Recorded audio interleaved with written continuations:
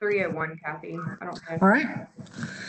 Well, we'll go ahead and get started with. There's Latoya. Okay. We'll go ahead and get started with our AccelerateED task force meeting today. This is our fourth meeting. I want to thank all of our task force members and our advisory groups that have been working very hard the last couple of weeks, and thank you for our task force members for joining us today. And I want to thank Superintendent Spearman for joining us today. I know you've been working diligently since our last meeting with the governor and House and Senate members, our legislative staff members, and Accelerate SC on securing funding for continuous learning for our students and hopefully reopening our schools. Our task force subcommittees have continued to meet with their advisory groups. We have received quite a bit of input through our AccelerateED website and from our stakeholder groups. I want to thank all of those that have taken the time to send emails and express your thoughts to the task force. Your input is invaluable to us. I want to thank the members of the task force for their hard work the last couple of days on putting together these recommendations, specifically today for our summer learning programs. And so we'll look at the agenda. The first thing I would like to do is ask Superintendent Spearman if she would give us an update and also give us an update on the Accelerate SC task force. Thank you. Thank you, Dr. Coleman, and good afternoon, everyone, and all the folks who are listening in. We appreciate your interest in this. We all, I believe, have the same two goals in mind: to protect our children and our faculty and their health and safety is our number one goal, and number two is to get our schools opened back to as normal as possible, as soon as possible. And blending both of those together is quite a challenge, but I appreciate you all helping us work through this and giving us your recommendations. Since we last met, I attended the Accelerate SC committee. As you know, when we began our task force, it was a one-stop shop to go to Accelerate SC to talk with them about our request for funding from the $1.9 billion CARES Act that's coming to South Carolina. That committee was to make recommendations on the spending, and it was in the governor's hands as to. Since that time, the legislature met and mandated that the actual appropriation of those funds would have to come from the General Assembly, working with the governor with his recommendations. And then we found out now that the legislature will be coming back in, it looks like sometime in June, to begin appropriating these funds. I'm scheduled to go next Wednesday to speak before the Senate committee that will be handling this appropriation, and we've already been in contact with them. So at the last Accelerate SC committee, the resource committee made a recommendation for the spending. They did recommend, it's not a final recommendation, that will come sometimes next week, but their initial recommendation was to fund 5 days of instructional time, academic recovery, social and emotional transition days at the beginning of the school year for kindergarten through 8th grade. They did also fund a reimbursement amount for the food and labor costs that districts have incurred on their meal plans over the last few months. This funding covers any kind of expense that has been had since the middle of March through December 28th, I believe it is, or the end of this year. It is reimbursable money for anything that because of the impact of COVID-19. So obviously buying protective equipment is part of that, and a huge piece on technology. While they did not recommend funding the request I made for $64 million to cover technology devices, they did appropriate a large amount to purchase hotspots, 100,000 hotspots, to send $80 million toward a broadband expansion and paying for a broadband plan. They do realize, of course, that now that all goes to the legislature, and so things is still very fluid. They did not, in the initial report, had to work with them, and the initial recommendation for funding summer school, our request for that expanded summer school was a little over 13 million. That's very far from what I had asked of 115 million. They have asked for us to give additional information on to how many children we really expect to show up. And I believe that, and we have to have that information to them by Tuesday of this next Tuesday. So we've been working on a more detailed plan for them as to how we would get that up and running. And I know some of you have districts that are working very hard to have a lot of children coming, not just third graders, but K through 3. So I'm working hard, been spending a lot of my time on making sure that we get the adequate amount, that we have better information, and also that we then receive the adequate funding that we need. I've talked with folks in the Senate, and I feel that there is a lot of support there for helping us, but we've got to do our part in getting as much information as I can. And I know it's very difficult because this is definitely one of those chicken and egg situations. You don't know how many children to invite to the camp until you know how much money you got. And they don't know how much money to give us until we know how many children we've got. So it's a difficult situation, but we're going to do the best we can. And Dr. Mathis has been working on that and just got off a call with the instructional leaders across the state to survey them and see if we can get a little more finite information. And I promise to you, I will do my part to work as hard as I can to make sure we get the adequate funding that we need to run a high quality program this summer. That's basically what has happened. I had a call yesterday with superintendents. There's a lot of concern about each of these. I think all of us as educators, we've been used to having a lot of flexibility when we get funding. And there are different pots of money that we're dealing with. There's some 30 odd pots of federal assistance that's come down. Each of them have different strings attached. So this particular CARES Act funding is very specific. It is very reimbursable, and it has to be spent by the end of the year. Unlike the 194 million that will be going out to districts that has 12 pots that are very open, that districts can decide how they spend their money. They will send that request to the department, and then we'll allocate that funding out to them. Now, we do plan to have some type of grant template up, hopefully within the next 2 weeks, so that we can begin that dialogue with districts as to what they need, how they plan to spend that 194 million, and get that money flowing out to the districts just as soon as possible. So I know for us, it is very confusing. There's a lot going on, but I appreciate y'all being willing to take on this task to try to maneuver our way to make sure that the funding that's being spent or being sent is spent for the best bang of the buck and spent properly. So I appreciate it. Look forward to hearing your reports, and this information that you're giving me will definitely be used as we compile our final remarks that will be given to Accelerate SC, and then as I prepare to speak before the Senate on next Wednesday. Thank you. Thank you, Superintendent Spearman.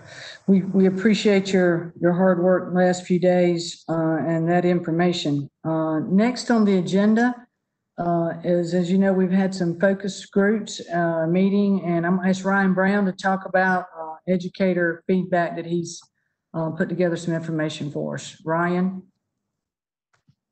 Thank you, Dr. Coleman.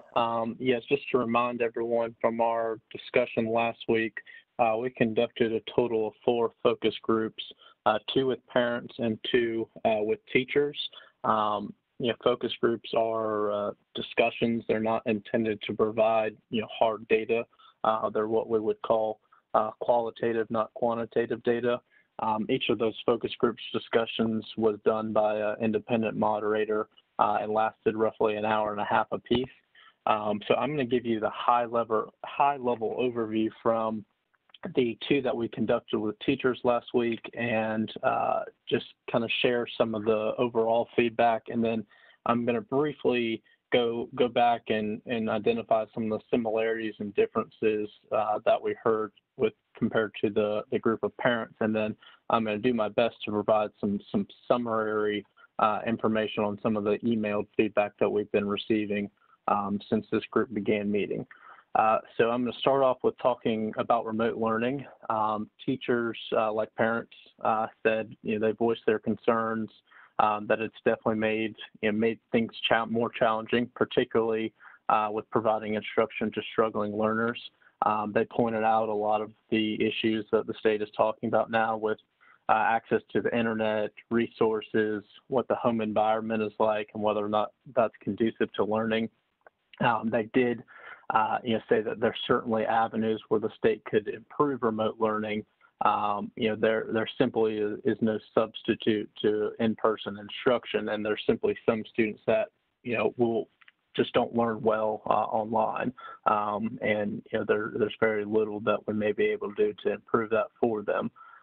But I think, like parents, that they have done the best that they can do, and they're continuing to do whatever they can to make the best of it, given the situation.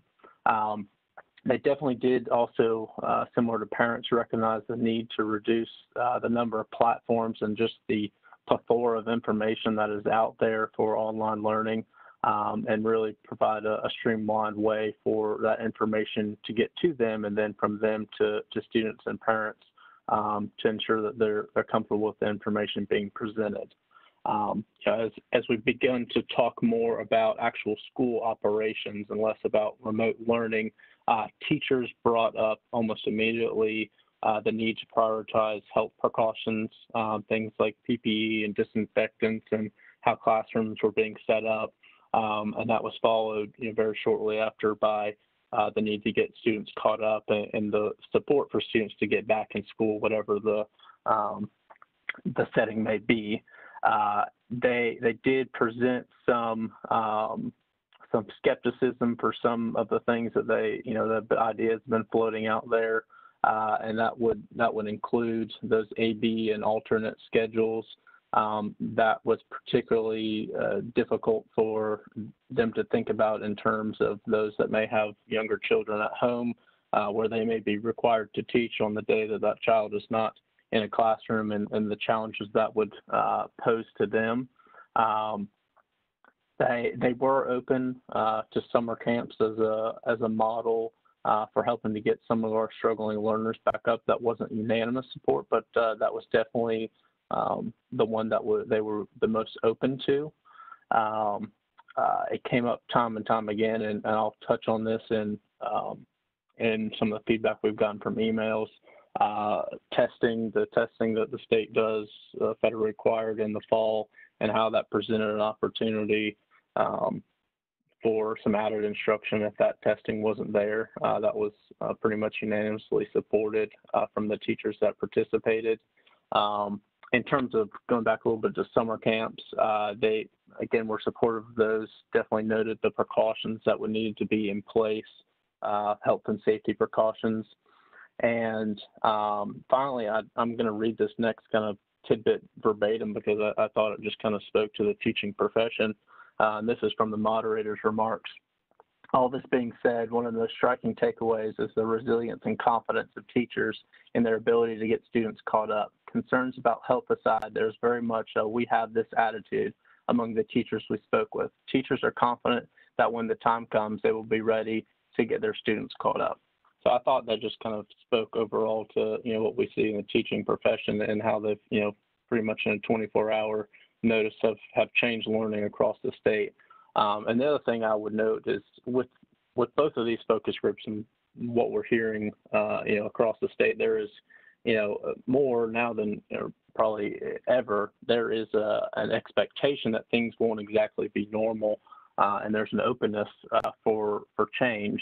I think, the devil will be in the details there on exactly what that looks like conceptually, and there probably won't ever be a complete anonymity for support, but now more than ever, people are open to different ideas that are being thrown out there, and everyone is very, even in emails and everyone we talk with is very appreciative of the work that you all have been doing, and they understand the gravity and importance of it. So I thought I would pass that along.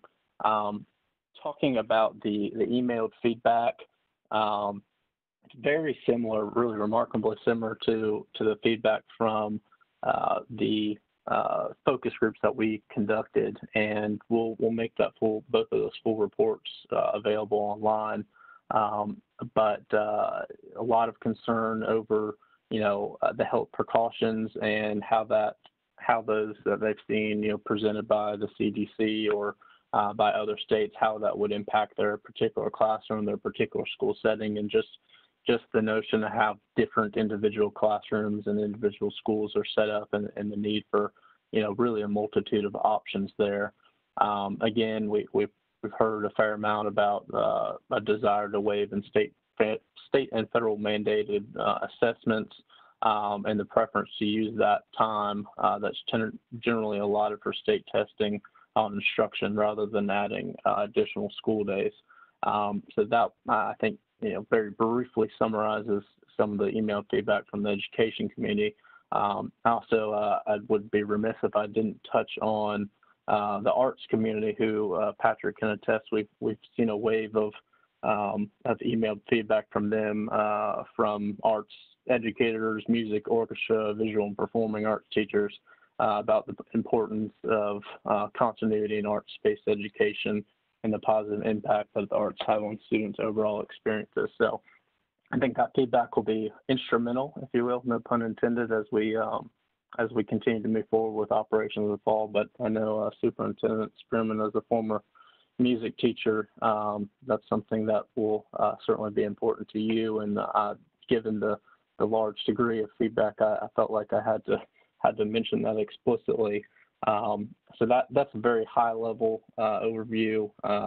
We've gotten hundreds of emails, so I will never be able to fully capture all of that feedback. But again, the task force members have that full report, and we'll make that report public as well. Thank you, Ryan. And Ryan, I apologize. I failed to introduce you correctly. Ryan is the Communications Director for the State Department of Education and has been working on compiling this information and looking through the emails and talking to a lot of the groups. So thank you for that. Any comments or questions for Ryan? All right. Next on the agenda. Kathy, can I just say Sure. one quick thing? Sure. Ryan, thank you for the report. That's fantastic information and fantastic pun. Just two big takeaways. One, to reinforce what you said, and one I just want to pull out.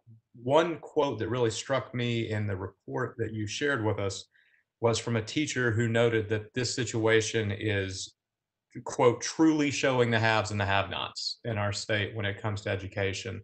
And I just think it's important for this task force to keep that in mind as we do our work, but also for state policymakers as we're moving beyond this moment. To Ryan's point about how we can't just fall back into the pattern of normal is what he's hearing. We've got to realize that normal also has been inherently inequitable to too many kids for too long, and we need to use this moment as an impetus forward on that. The only other thing I just want to reinforce is what Ryan said. I had the exact same thing underlined about teachers being confident when the time comes that they can get their students caught up. And I'd just like to encourage us to remember in our work that there's a quote I'd pair with that. I talked to our district social worker this week, who I respect a great deal. And she made the comment, and I'm paraphrasing, that if teachers are prepared and supported this fall, they're going to make sure the kids are okay. And I think she's completely on the mark, but we've got to remember that prepared and supported part. I don't want to take that line from the task force report that teachers are confident that they can get it done. They are. They're go-getters by nature, but even a go-getter needs support. And so whether that support is the health protections they need, the learning conditions that they need, the salary support they need to make sure they're not picking up second or third jobs while trying to care for our kids, that's what we got to keep in mind as we start moving forward to the fall. But again, Ryan, thanks for that report. That helps a lot. Dr. Coleman?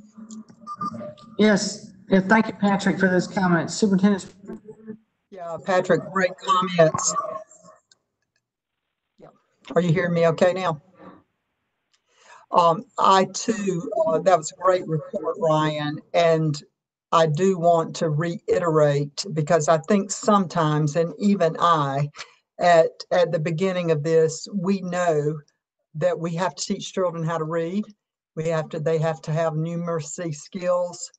But I know that also one of our challenges is the social emotional support that children need.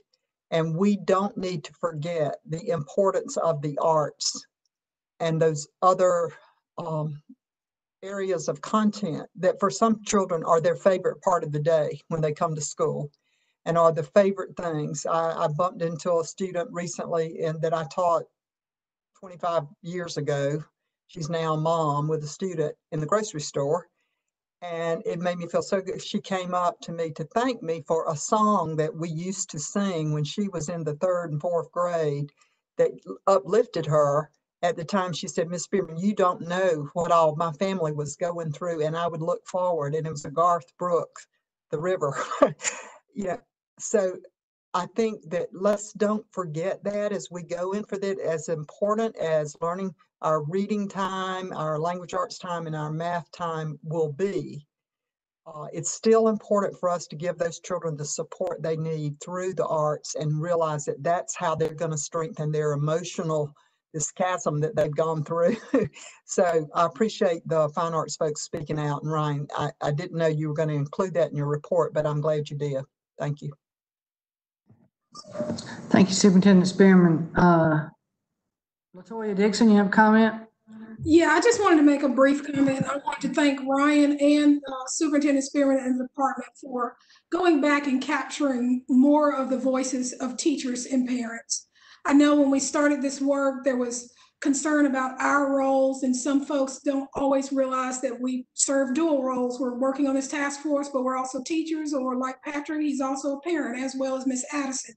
But I want to thank you for capturing their voices and making sure that they were heard, and making sure that people understand that that is important to you, that's important to the department, and I'd like to be included in that segment of teachers. I'm a teacher at heart, always will be, and that's my brief comment. I just want to thank you for that. Thank you. Thank you for the comment. Any other comments at this time? Kathy, I would just add that, that was one set of focus groups, but that feedback, of course, from educators and parents will continue to collect, and we'll continue to report those out to you all. And certainly if there is any particular area that you want feedback from, we'll certainly be happy to solicit that from any given audience. All right, thank you for that, Ryan. All right, any other comments? All right, well, next on our agenda is the discussion of the recommendations for summer learning. Again, I'll remind everybody that these recommendations today, we're going to address summer learning and operations. And, these recommendations are made based on the best information that we have available presently. They are a snapshot in time, and they need to be, therefore, if they need to be reconsidered, revised, altered to conform to the latest guidance. We realize that many of these recommendations for the summer will apply also to the reopening of schools in the fall. But today our goal is to work on our recommendations for summer. So what I'd like to do is have each subcommittee chair to give an overview of the subcommittee recommendations. They have been compiled in a draft document that you have.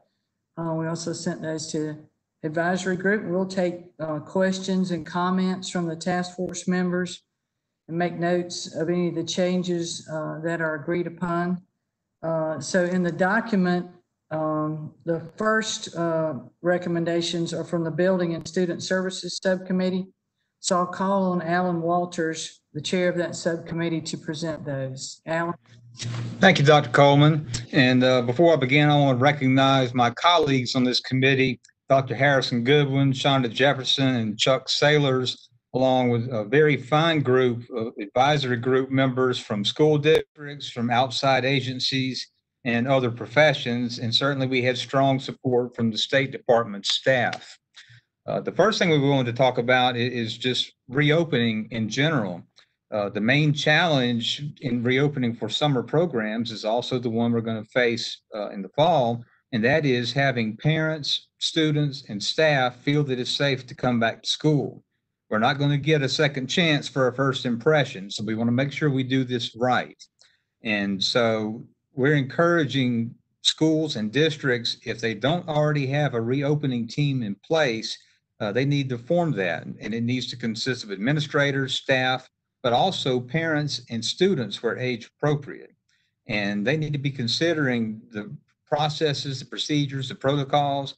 And as we see now, the guidance seems to be coming up every day with new recommendations, which is a good thing, but it also means it's going to require diligence to maintain and keep up with those as they change from day to day. An example is PPE, and we'll talk about that a little more in a minute, when it should be used, where it should be used, who should be using it. That's something that's going to have to be constantly monitored. As we just heard in the survey too, I think this summer you may have some activities that want to start back up with some of bands and choruses or other activities around schools. Where will those take place in the school building? So there needs to be an assessment of the building itself, what the needs are for that. There also needs to be a communications plan that informs stakeholders of what's going on so that they know that not only the staff, but the building is ready to be reoccupied and have people back at school. All these communications should be shared in a language that can be understood by all parents. And as I said, this would not only apply to summer programs, it really is leading into the major reopening of school in the fall.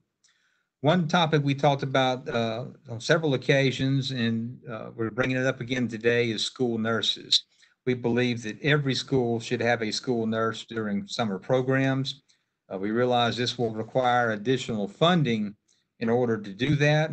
I know there's a survey that's out now that's not complete. I think maybe 10 districts still haven't responded yet, but that has determined that there's approximately 67 schools that have a part-time nurse only and 99 schools that don't have one at all. Now, we're not going to tackle the issue right now of how do you make a permanent solution for that, because that requires recurring funding. But we do believe that funding needs to be available now so that as we start summer programs and into the fall, while we're in this pandemic crisis, that there is a school nurse in every school, and I think the analogy we used before was the comparison to school resource officers and the move to put one in every school. And I would submit to you that our school nurses are health resource officers and play an equally vital role in protecting our children, staff, and visitors. Cleaning, the superintendent's talked about that. The funding is being worked on. As we've seen, there's an appendix has been submitted to this draft report from DHEC on the latest guidance for that. Schools or districts are going to have to determine now if they have the staff and equipment to do this themselves, or if they're going to have to contract that out. But again, funding will be there for that. The superintendent's asked for it. Also, another thing that came up during our discussions is equipment. There's a lot of specialized equipment now that's been recognized, and that the state certainly would have buying power to get more of that so they could get out to the schools. There's cleaning equipment that can be used. It can clean a whole classroom, an atomizer type thing, in a matter of minutes. So we're encouraging that.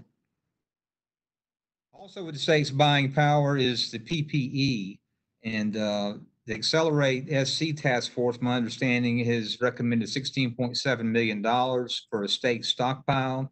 I know Superintendent Spearman made a request, I think, of $159,000 just for masks to be distributed statewide. One thing we want to be careful of with this is that some of these terms are getting tossed around and being used interchangeably when they're not. For instance, with mask, some of the cloth masks that are used mainly are to protect others from the wearer, whereas N95s or others have a different purpose for that. But there seems to be some misunderstanding that people wearing cloth masks are, not just protecting themselves, but they're being protected from others as well. So we think some education also has to go along with that, and what each piece of equipment does, and also how to properly use it. We do a lot of training each year of bloodborne pathogens and use of masks and how to properly put on and take off gloves, and that's got to be applied to this as well. I think we have the Appendix B in this draft report covers the latest DHEC recommendations. Another one for us that was hugely important is mental health. We're advocating that there be a mental health crisis response team in every school, and that there's a triage protocol. That's going to be important this summer as we bring children back and we're trying to prepare them to get into the full-time learning environment of the new school year. Those teams should include school counselors, special education staff, it could be outside agency therapists, teachers, our school nurse, administrators, but they need to be trained in trauma awareness. There probably needs to be a district liaison that could be appointed to communicate directly with the State Department to gather and access new available resources as these things are coming online. Like we say, we think this is going to be a real ongoing need that has to be addressed. The triage protocols needed to assist in identifying individuals, and it's not just students, but also staff who may require interventions at various levels besides just a basic check-in. And so those that need additional support would be processed through a protocol for referral to services either within the school or district or possibly outside services. We've talked a lot also about the social and emotional learning and check-in. We believe that school staff should have social emotional support and processing prior to the students' returns. Students certainly should have access to SEL and school-wide programs and plans embedded in the classroom, but there does in fact need to be that initial check-in in order to process any trauma from this COVID-19 pandemic, and also from the fact they've been out of school so long. There's a lot of free resources that are available, and we advocate that those be vetted and posted by the State Department. Special education, we think an assessment needs to be done to determine if services can be provided in compliance with social distancing guidelines and if there are appropriate alternative services available. Once this impact of disclosure has been assessed, there's going to have to be IEP teams determining needs for recovery services, decisions made about how do you provide services for students with disabilities who are medically fragile or who just may not be able to return to school. Districts are going to have to make decisions and determinations about compensatory services where there may not have been special education related services to students with disabilities during that closure. Our safety protocols, we want to make sure that this also covers safety protocols to allow potential English learners to be identified using the Every Student Succeeds Act approved screening tools. And the district should also try to screen students who are provisionally identified during the spring school closure. And then we want to talk about athletics for a moment. I know there was an announcement made yesterday about recreation league activities. And we've been working with the high school league and Commissioner Singleton. They have drawn up a draft of a three-phased approach that would begin in conjunction with the restarting of group academic activities in districts or schools. They include the use of face masks, social distancing, facility and equipment cleaning protocols, as well as other considerations. It's a pretty extensive document, and we have submitted that as Appendix C for this report. Would have those full guidelines in it. Now, my understanding too, that is still a work in progress, and that hopefully within the next week or so, the high school league will be ready to announce their recommendations. And I think that has covered our report. All right, thank you, Alan. Are there any other comments from your subcommittee? All right. Question, Dr. Coleman. Yes. I just got some information, Alan, while you were giving your report, and which is very, very good. I think it's really interesting, and you said it in the meeting last week, how for the last decade or so, we've been really doing risk management around active shooters coming into a school, and have placed school resource officers in every school, that and drills and all the focus there, that this is the same type of risk management now, but it's around the health of our students. So obviously we've always needed school nurses, but we need them even more now. So we have been conducting a survey that we were awaiting all the districts to respond to. And Virgie Chambers just texted me while you were reporting that we've got the preliminary data from that. And it looks like there are about 123 schools in the state that have no nurse at all. There are included in that about 75 that have part-time. There are 198 schools that do not have a full-time nurse. So I think your recommendation on a nurse in every school, a full-time nurse in every school, would be is a great one that we need to take. I need to take that as I speak to the legislature next week, and as we plan for what needs to be done, because surely just as important as having a resource officer in every school now, every school needs a full-time nurse there.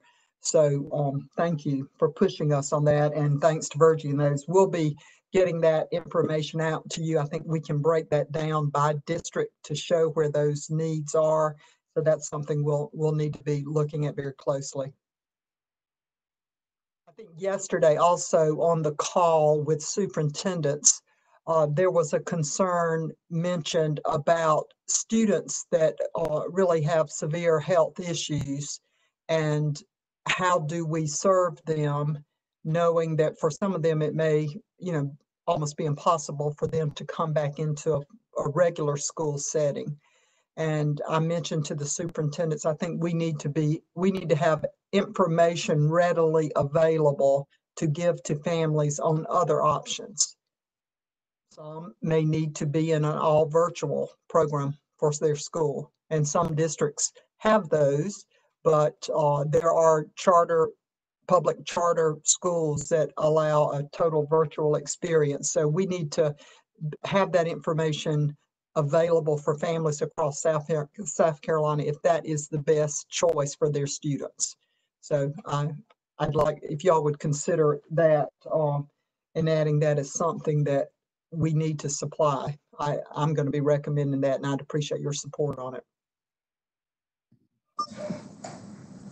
Alan, you want to comment on that? I think that's a very valid point, and I think that my fellow committee members wouldn't have any problem with that at all. Thank you. Any other comments from anyone on the task force? Dr. Coleman, I've got a quick Yes. clarification. Sure. To Superintendent Spearman, Molly, we've got 190 plus nurses that are needed. Do we have any idea what a cost for that would be? Thank you, Chuck. An average, we're figuring salary and fringe somewhere around I'll just loosely say around 60,000, 60 to 62,000 each. Okay, thank you very much. Yes. That's correct. And Chuck, if I could jump in there too, just so that if it was to bring people in on a temporary basis for like the summer programs or something until this could be fully addressed, it breaks down to about $300, $310 a day, I think. Well, if we're going to the Senate with requests for funding, I would rather go for the full-time than the part-time. Thank you. Okay. Any other comments? All right. Next on the next section of the draft recommendations is from the instructional subcommittee. So I'm going to ask Patrick Kelly, chairman of that subcommittee, to present those recommendations. Thank you, Dr. Coleman. And like Alan did, I'd just like to lead by thanking the other members of our subcommittee, Tanya Addison, LaToya Dixon, and Sherry East. We've had multiple meetings and robust conversation about the summer. We're also fortunate to have a fantastic group of advisory group members, and we're happy with the product that we've been able to put together for the summer. And I emphasize this is about the summer. I know that a lot of the discussion in the public space around instructional related things right now are about the fall, about how does school reopen? What does the schedule look like? Is it AB? Is it AM, PM? This is summer rec, so we didn't get to that. But we are digging in on that with the fall recommendations that'll come next. And so we've taken our summer recommendations and put them into 4 categories with the acronym LIFT. Focused on learning, identification, formulation, and transition, because we think those are the 4 activities that districts should focus on most heavily over the summer. And starting off with learning, a couple of things to emphasize from our recommendations, because that's the most robust section of this recommendation set since we're the instruction subcommittee. We did recommend for districts to continue with regular reading camps for 3rd graders and summer programs for middle and high as able. But we followed that with a recommendation about format for summer learning experiences for students. And we indicated that we recommend districts use the delivery format that best aligns with their capabilities, whether that be virtual, blended, in-person, reading packets, lots of different options there. But we emphasize that while the digital format can be effective for middle and high, we strongly recommend against its use for any summer programs, whether traditional reading camp or other for elementary age learners. We didn't feel like that was consistent with best practices. That was reemphasized in the report that Ryan shared, that there's a lot of fatigue with elementary kids and e-learning, and they're having a harder time adjusting to it than our older learners are, which we could have probably anticipated. As a result, we recommended that the preference for non-virtual for younger learners may necessitate districts changing the schedule of summer learning programs to try to push them back later in the summer to see if that helps the health situation, because we emphasize that no matter what, although face-to-face is preferred, we want to make sure that any learning environment is based on what is permitted and appropriate under current health guidance from DHEC and the CDC. And we also noted that if districts feel like they cannot meaningfully pull off summer recovery learning using some of the federal funding streams that Superintendent Spearman mentioned, that it may be better to think about using those dollars in the fall than having an online learning environment for especially our early learners during the summer. If in-person learning is not available, we also provided some recommendations around some things that districts could think about to be creative that we haven't done in the past. One of them is to look at hiring individual tutors for students with the most identified needs, and we'll talk about identification in a second. And we highlighted that those tutors specifically, if trained appropriately, a great pool of resources would be our pre-service teachers. We know many of them had interrupted experiences during the spring, whether it's practicums or internships, but that's a lower risk health category. They're future educators, so we can build our teaching workforce, support them with summer employment, and provide specialized one-on-one instruction or small group instruction for students. We also said that districts should consider using summer recovery funds to look at buying text and resource for students, have summer reading challenges, and put books directly into the hands of students. After that, we made recommendations around learning, encouraging districts to address specific subgroups of students. We acknowledge that every single student in South Carolina has been impacted and felt an effect of school closure on their learning, but we know that certain subgroups have been more directly affected. And so specifically, we have recommendations around additional supports for students in special education and our English language learners. So similar to the recommendation from Alan's committee, we emphasize the importance of putting high priority on our K-3 learners because of all the research about the importance of early learning, both in the areas of literacy and in the areas of mathematics.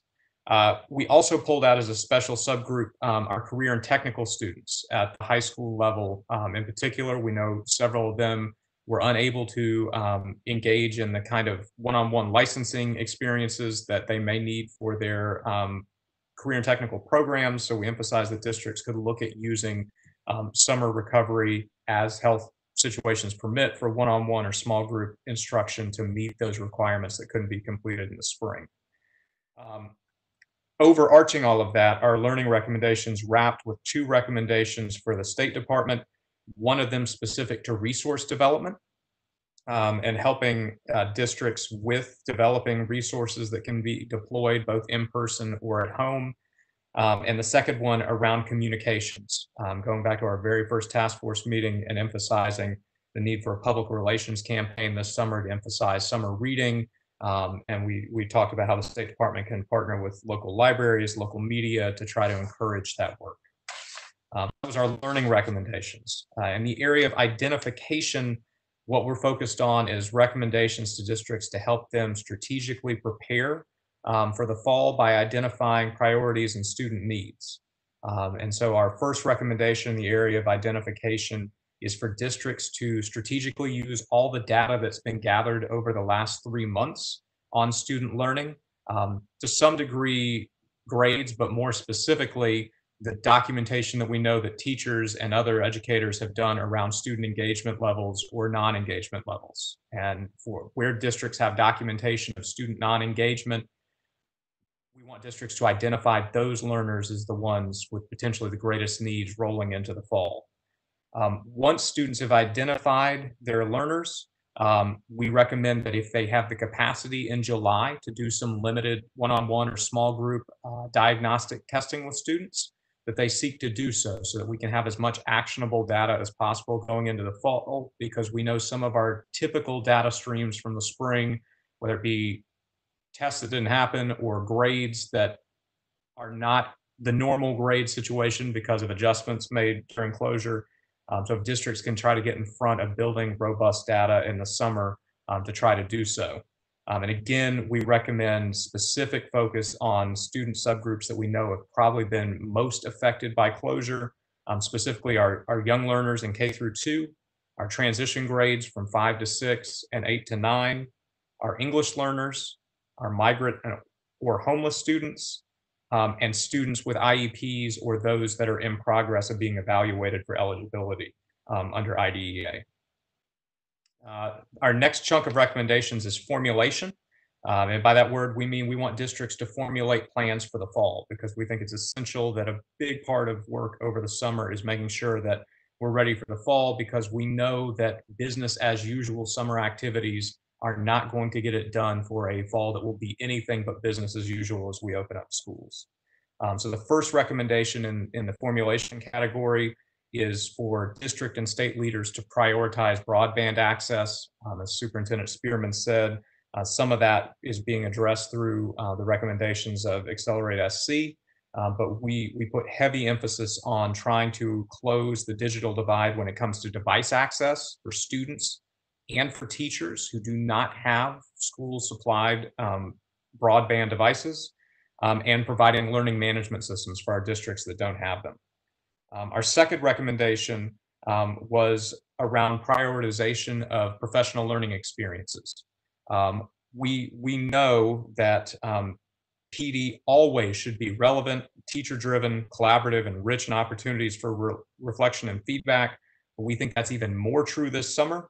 And so we emphasize professional learning in 3 big areas: distance learning and instruction, social and emotional learning, and trauma-informed practices. We think that those are 3 areas that will be critically important for equipping our teachers with the skills and info they need to meet the unique needs of our learners this fall.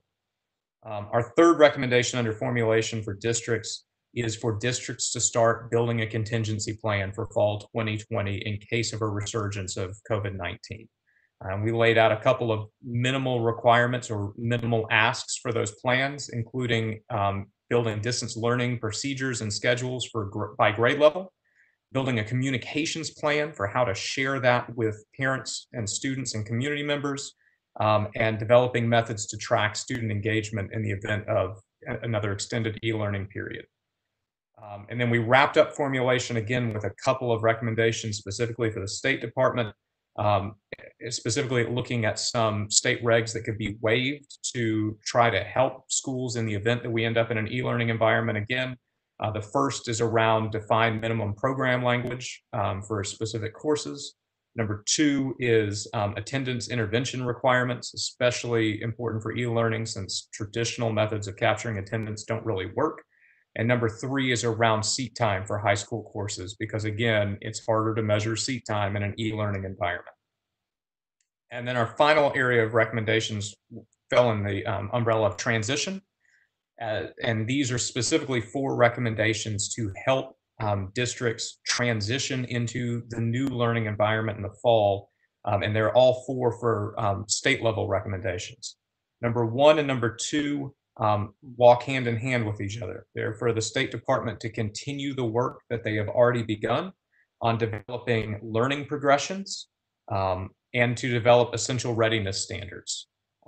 We think that's critically important because the reality is we can't ask teachers to walk into 2020, 2021 and teach 100% of the content standards for their course and the 25% of the standards for the course that happened the spring before.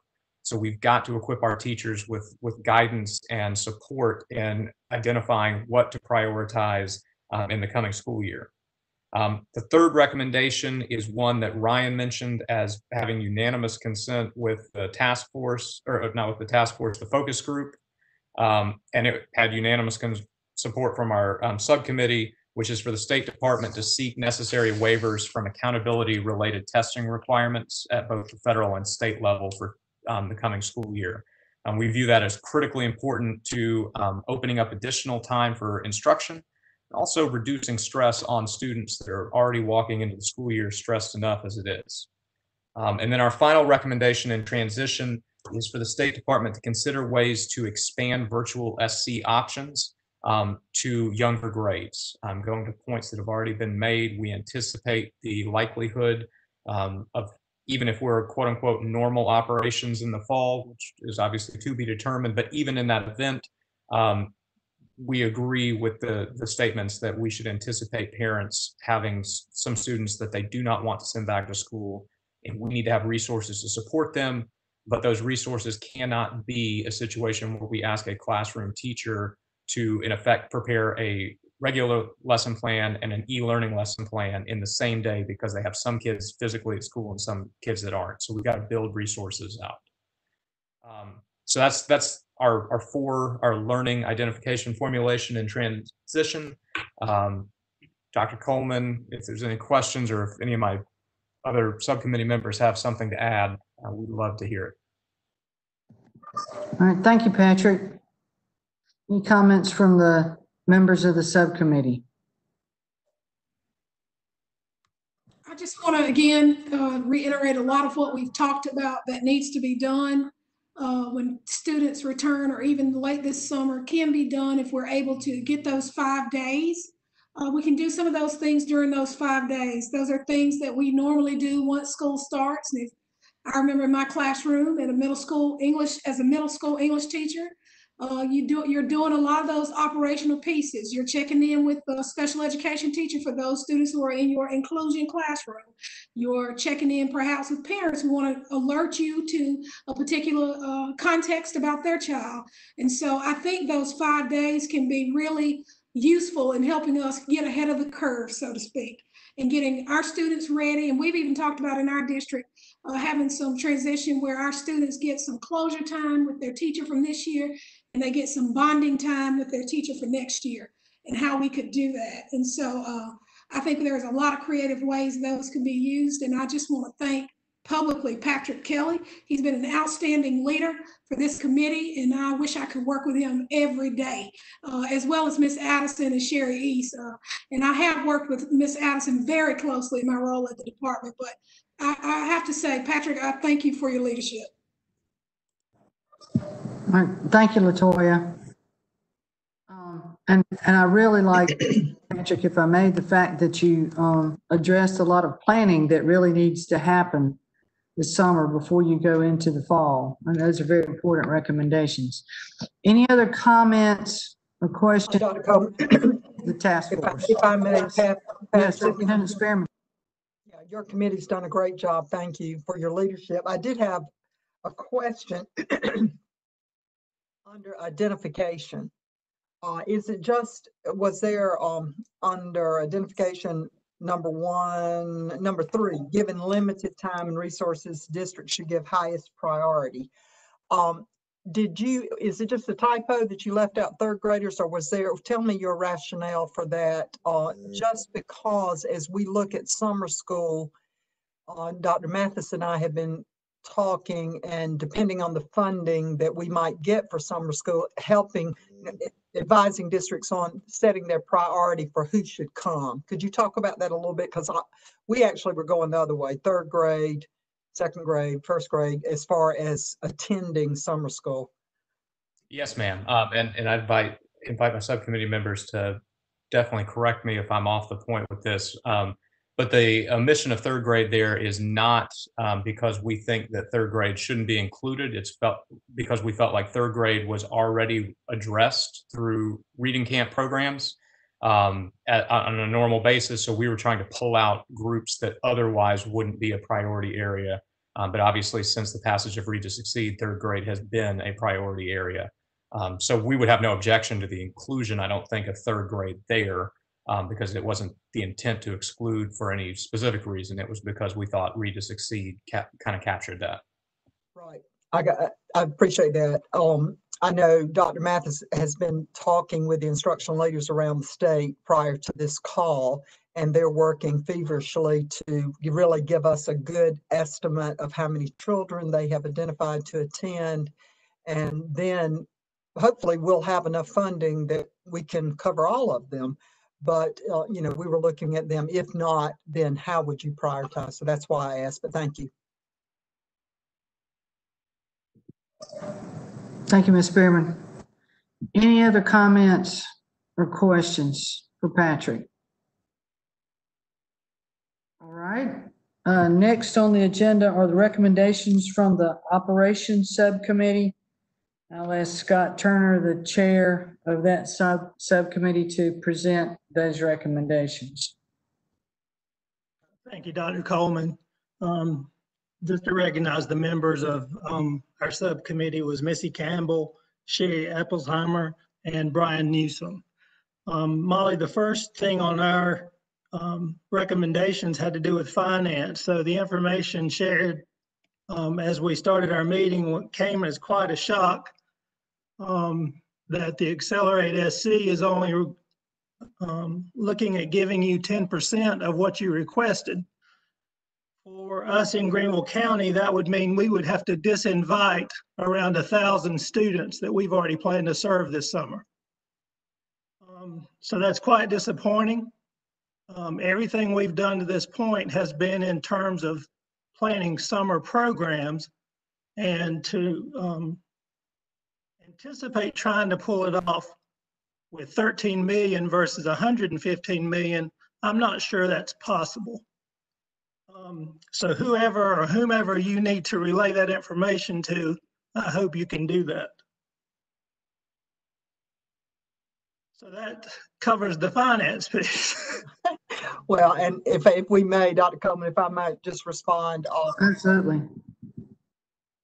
I spoke with the chairman of the committee several times, and again this morning, and I don't think there's any doubt in their mind the importance of this, but there was some question about the numbers, and of course, as they have appropriated their money, things are changing every day. Even while they were giving their report, whatever day that was, Monday, I guess, we realized there's an additional fund that now has been sent that will pay for testing. And they had appropriated 20 million to reimburse for testing in nursing homes, where it looks like that's going to be covered by another pot of money. So I feel confident that if I can give them some better information and help them with the confidence that we can make this happen this summer, that they're going to do everything they can to up that amount. And as I go to the Senate, I feel like we have a lot of support there, because in the continuing resolution that the House and Senate passed, as well as the governor signing Monday night, it directed the department to work on expanded summer programming for students, particularly those K-3 students. So they've already voted almost unanimously on that in the General Assembly. So I feel very good about going to them asking for more funds, but I'm going to let them know what you said. And I hope that you all will, as you come in contact with legislators now, just talk about that. It would be helpful. Thank you. Thank you. So going back to finance, if we were to get that, we were recommending a dollar amount of at least $2,500 per student. And that would be all inclusive of all the costs surrounding operating the summer camps, transportation, custodial services, salaries, instructional supplies. Also asking the State Department to allow district flexibility to purchase items necessary to provide summer camps within the bounds of district and state procurement regulations. Under the human resources or personnel record, we list summer camps where to have a student-teacher ratio of between 12 or 16 to 1, to also have an instructional aide in each classroom, nurses, custodians, bus drivers, and administrators. We discussed employee application packets for summer school and staff, including screening check questions and really a messaging campaign around not only the employees, but students and families, so they could self-assess themselves daily based on a set of questions in terms of reporting to work or reporting to school that day based on their possible exposure. Were they running a fever? Do they have a cough? Do they not feel well? A messaging campaign by each school to their families around those types of items, including professional development days for our staff members who will be running the camps to train on the safety and health protocols and social distancing and food service, instructional programs, also professional development surrounding social emotional learning for our students once they return.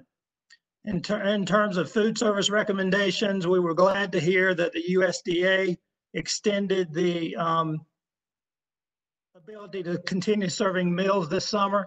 So that was a relief to be able to continue serving 2 meals a day to the students who do attend these summer camps. We did recommend that if a cafeteria is large enough with few enough students, that students could eat in the cafeteria. If not, providing social distancing there, then consider eating in classrooms where you could isolate more students. In terms of transportation, we are still waiting on some more refined information from DHEC regarding capacities of our buses. And I think that information is coming either later this week or early next week. That again will be a major it will limit our capabilities based on their determination on what is the capacity of a bus. Maybe not so much this summer, but as we look to the fall. So we're looking forward to getting that information from DHEC and from the State Department officials.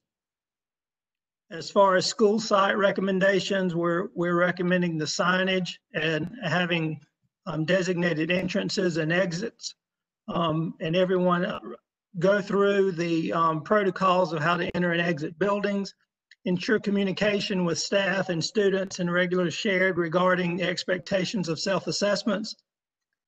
Again, we talked about the screening questions, access control measures to include designated entrances, designed for one-way traffic, PPE for staff and students where social distancing measures are not possible, reduce the sharing of resources, consider leaving doors open when possible and security allows so that you reduce touching of door handles, media center doors left open, if books are unshelved by students and not checked out, leaving them in a designated area for a period of time so they can be disinfected before they're shelved again. During recess, if during social distancing, we realize they need those breaks. If they do use equipment, it will have to be disinfected after use. No visitors past the capture area in the building. If a parent needs to enter the campus for some type of conference, then they should be screened with those screening questions. Consider a limit on field trips or possible not having field trips, depending on what the capacity of the buses would be, transportation, and if social distancing is still practical.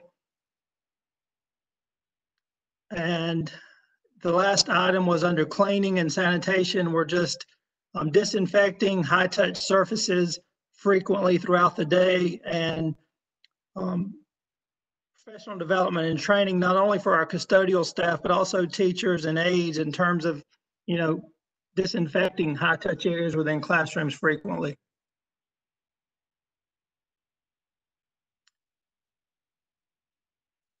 That was it for our committee. Well, thank you, Scott. Any comments from other members of the subcommittee? Ms. Spearman? Yeah, I wanted to ask you, Scott, and it could be others on the full committee might know this. As far as the training for custodial staff, those folks are going to be using the sanitizing equipment. Is that something that the department could help with so that it's delivered in a uniform way? Or how are you in Greenville County planning that, or Georgetown? Is that done by your supplier of the supplies? Or just give me some background on what you think, how you're planning on handling that in your district. We already have the equipment and supplies at each location. Again, we were already planning to have these summer schools at 49 locations. We're gonna do it. We're gonna make it happen. We're gonna make it happen. So we have the cleaning supplies at the locations for classrooms, but also our building services folks we have the electrostatic cleaners as well. And also the disinfectant capabilities, the hand sanitizers, all those things have been delivered. We've ordered and have in place in order to accommodate being able to do that. Yeah, we're in the process. I knew that Greenville had already done, being so large. We are collecting information from the smaller districts and trying to order on their behalf. But what about Georgetown, Alan? What have y'all done down there?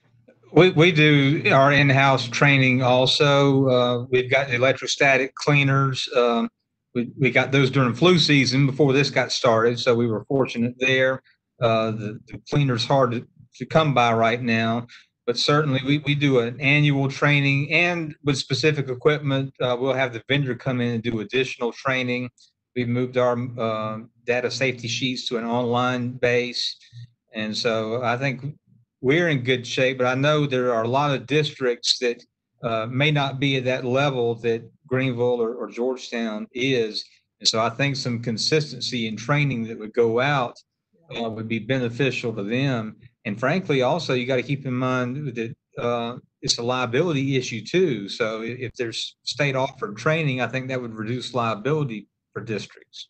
Yeah, I was wondering if that's something that we might ought to consider doing through our Office of School Facilities or someone to provide it uniformly so that those that may not have quick access. Harrison, what are you doing up in Chesterfield on training for custodial staff, that kind of thing?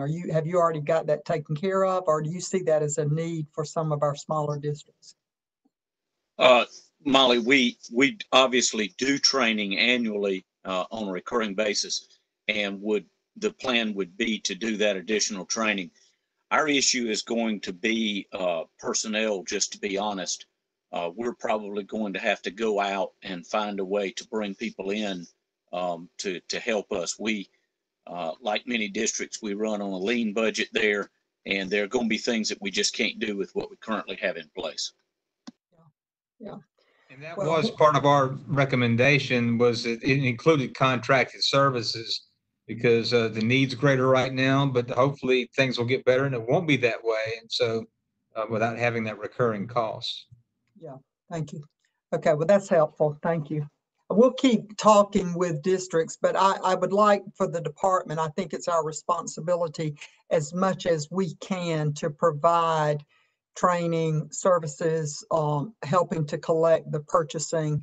We don't really have staff designated for that, but we could use part of our CARES Act funding to cover that kind of staffing and assistance. So we'll look at that. But great report. Thank you, Scott. And I pledge to you, Scott, that we're going to have your 49 site locations having summer programs. All right. I got to work on my report. Molly, remember, I'm listening too. Thank you, Chuck. And for the rest of the state as well. It's important. And I think Patrick said it a minute ago.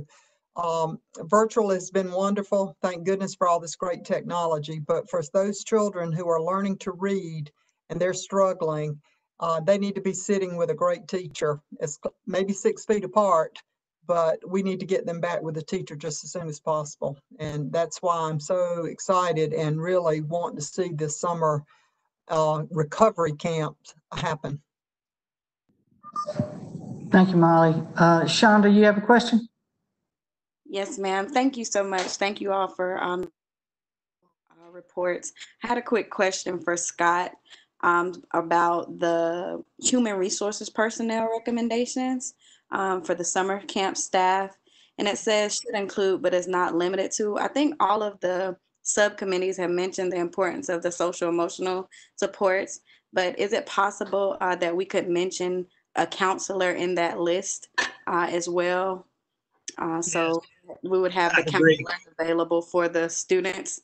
Since we all mentioned social emotional supports, I think it's worth having them mentioned in that list as well. Thank you for that.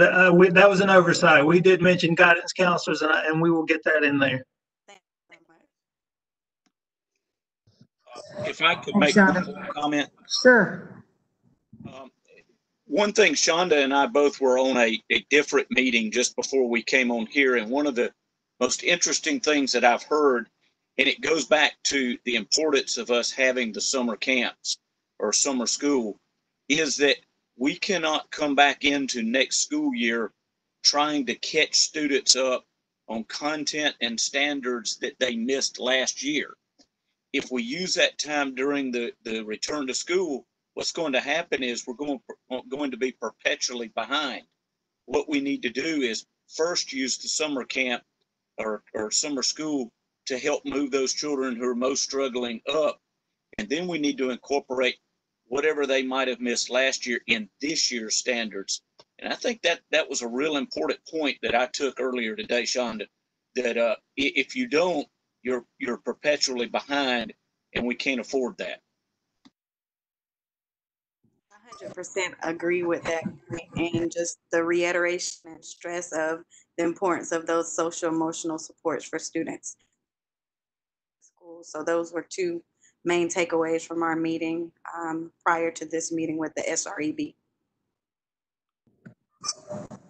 Thank you, Harrison. Thank you, Shonda. Latoya, you have a comment?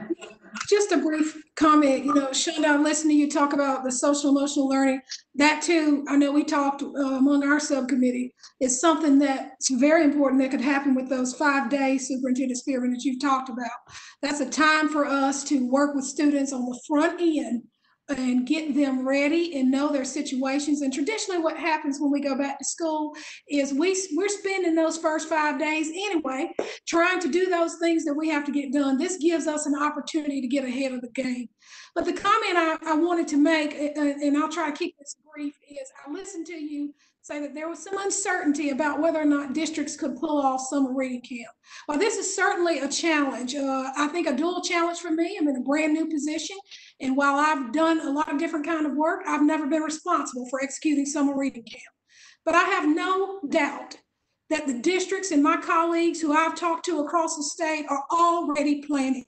Some of them are ready. They're waiting on these recommendations and they are ready to go. They're already ready. They're ready. Others of us who are new to the work are getting a lot of good support from our superintendent, and we are just about ready to go too. So I want to say publicly that I think there is a lot of confidence in the work that our teachers do and can do, and I have no doubt that if we are given the opportunity to provide summer opportunities for learning to our children, we will more than pull it off. We will do it very well.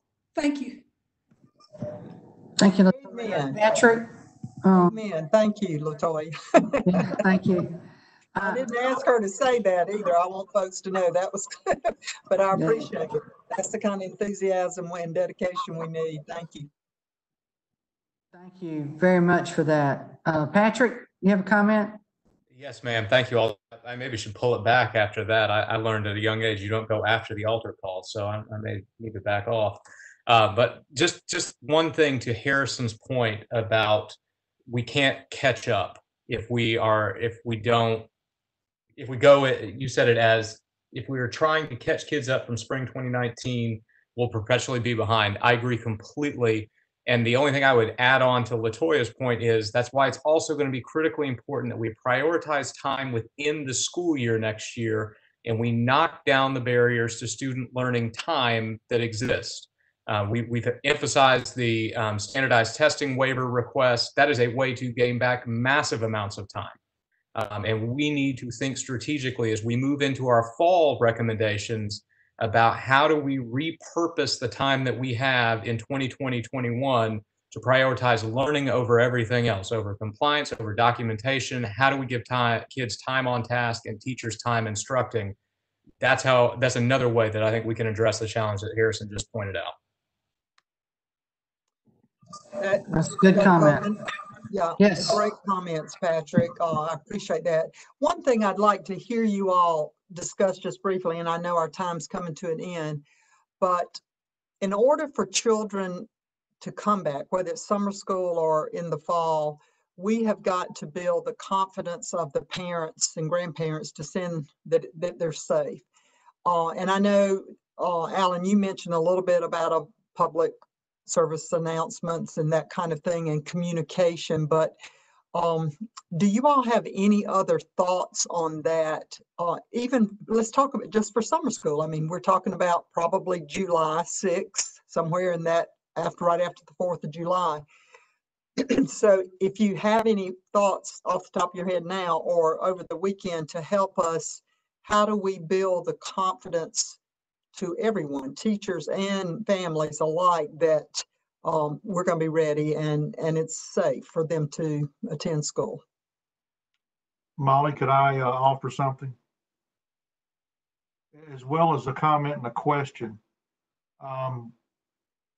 The ability to build confidence and support with the community comes back to the fact that the parents, the community, understands that the buildings are safe and secure. We all agree on that.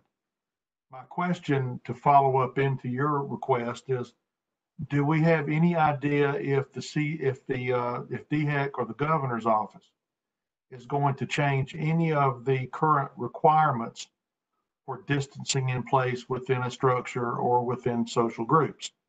The reason I ask that is because if we follow the current DHEC guidelines, our spaces are limited. We're planning toward that now. If there is any indication that they're going to be making adjustments as we get closer to summer reading camps and to the opening of school in the fall, that would be helpful to at least have an understanding of what could happen so this group and our school districts could plan accordingly. Now, that's one question real quick. Another one that has nothing to do with what you're asking, but it follows back to the funding a few minutes ago that was discussed. Are there any other little bombshells out there that might be coming up to where you have asked for 115 million and somebody's going to give you roughly 10%? Is there any other areas that you're concerned about in that regard as well? Well, I'll take the last question first. As far as the funding, I think that absolutely, when the General Assembly came back and took their responsibility to say we are the ones who need to appropriate that funding, I had placed all my request and was attending, Accelerate SC. So we definitely have another step to go. It's a very friendly body.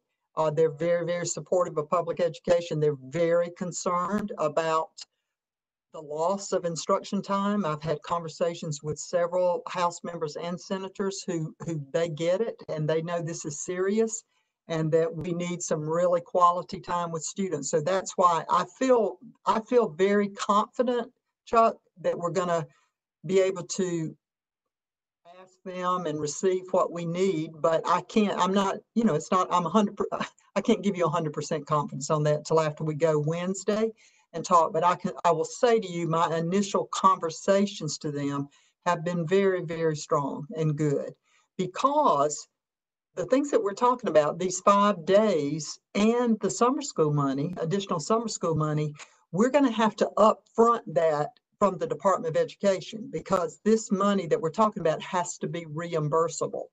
And so through the continuing resolution, they have given the state superintendent the authority and the department to move funds around so that we could upfront this money and then be able to pay, reimburse. So the steps are already in place, and initial conversations that I've had with them, I feel very good about it.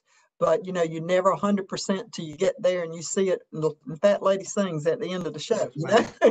So, but I do feel really good, and I don't think that there are any other big issues. I will share with you all one change for the district's funding. So, and I think some of you probably know this, that the guidance from the U.S. Department of Education on the $194 million did change, not substantially, but we were given the guidance that now the funding that the state and the districts receive should include an allocation for the private school students and parochial school students. I had a conversation with the head of their associations this afternoon, and we're working with them.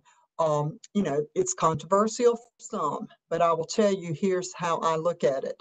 We are very fortunate that the federal government is sending us lots of recovery money, and it's going to public governments, it's going to private businesses as well.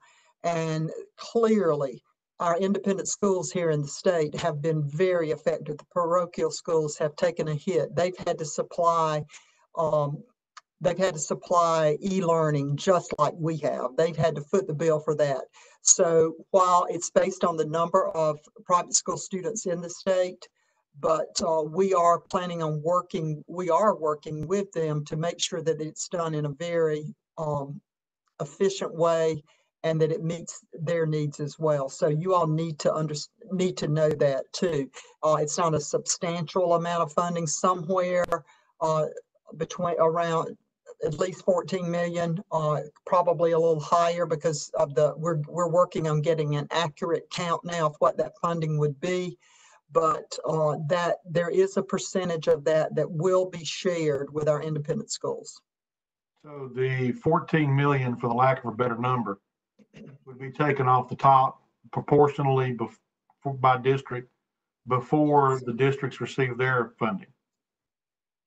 Well, we're working on that right now to see how. The initial guidance that we were given is that it would depend on the location of the school, knowing that some of those students may come from other districts, but it would be the responsibility of that local district. And then it's not a check that's written. It's not direct funding that flows to their schools, but it's for services. And so we're working with them to make that to do it as smoothly as possible with the least amount of burden on school districts. So we're going to have to seek some additional guidance. But, that is something, I wouldn't call it a bombshell, because it's not a huge amount of money for us, but I do feel it's something that we do need to do. I look forward to the day when I can say $18 million is not a lot of money. Thank you for your time. It is a lot of money in Saluda, I tell you, but Yes, ma'am. millions here in that B word. So, but thank you. I understand what you're saying. Thank you. Dr. Coleman, I'd like Yes. to address Superintendent Spearman's question there from a moment ago, and that was about how do we convince folks that it's safe to come back to school? And my personal opinion on that is that the school principals, the nurses, the PTA presidents, SIC presidents, those are the key influencers that are going to determine who comes back to school. Certainly, we can do messaging at a broader level, at district or state level, but they're looking to the folks that they entrust their kids to every day to give them that reassurance that it's safe to come back. And so I think by having those folks engaged with their personal connections, doing virtual tours of the school on social media, we've had great luck putting out some videos here that have been very helpful with that to show folks what we're doing, the precautions that are being taken. But I think it's got to start at that grassroots school level. Molly, I want to take one more hit at the horse. Dr. Coleman, can I take one more? Absolutely. The best advertising you can do for families is to have a successful summer school program. So go back and get the funds that we need to run our programs, because if we can do it successfully this summer, then we can do it in the fall. That's a good point. Scott, thank you. You're right. Thank you. Any other comments or questions? Just to add to what Alan was saying about utilizing administrators, it probably is a good to utilize the teacher leaders as well. Some of the district teachers of the year and the state teacher forum to help out with that messaging as well.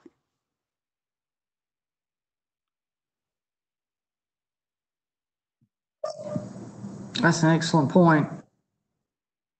And I know that you had a communications, I know you have a communications piece in there. I think Patrick does. So I think we can incorporate some of these comments into that if that's the desire of the task force.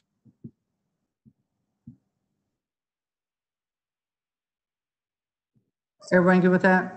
Okay. All right. Any other questions or comments?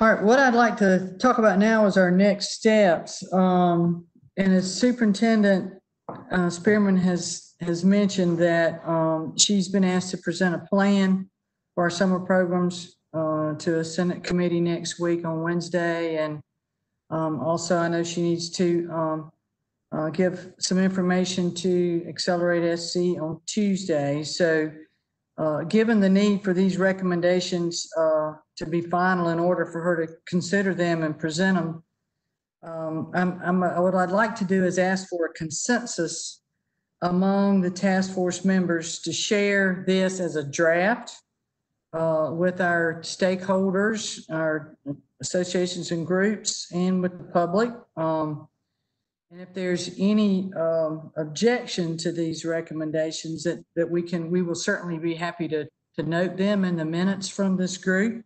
But given the, given the short time frame, what I'd like to do is ask that our stakeholders and public to provide us feedback by Monday at 5 so that we can approve a final document and have our task force hopefully meet on Tuesday morning. So that's what I'd like to recommend at this point. Any comments or questions?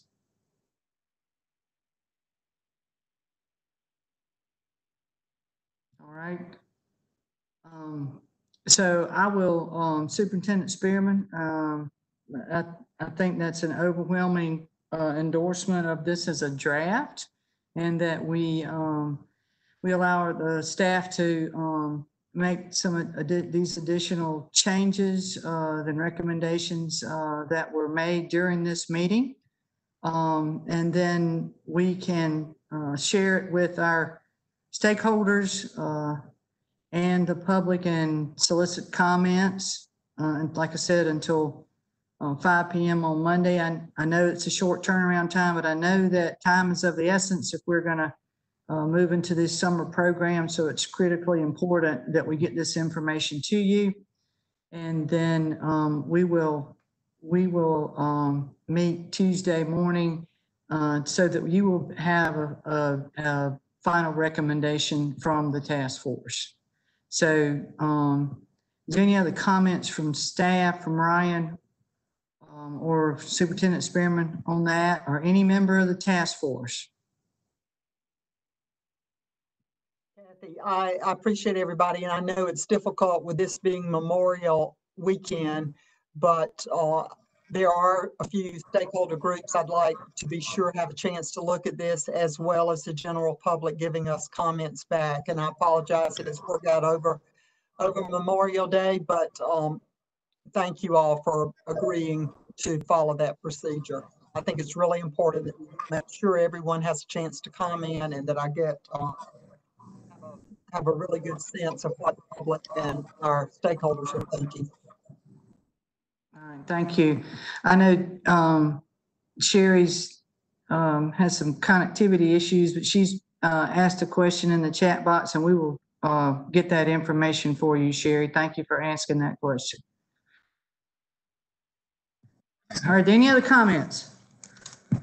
All right, then we will adjourn this meeting of the AccelerateED Task Force, and we certainly appreciate, I just can't thank you enough for this group for their hard work, and also the staff and our advisory groups, and I appreciate the sincerity of and the great thought that went into these recommendations to this point.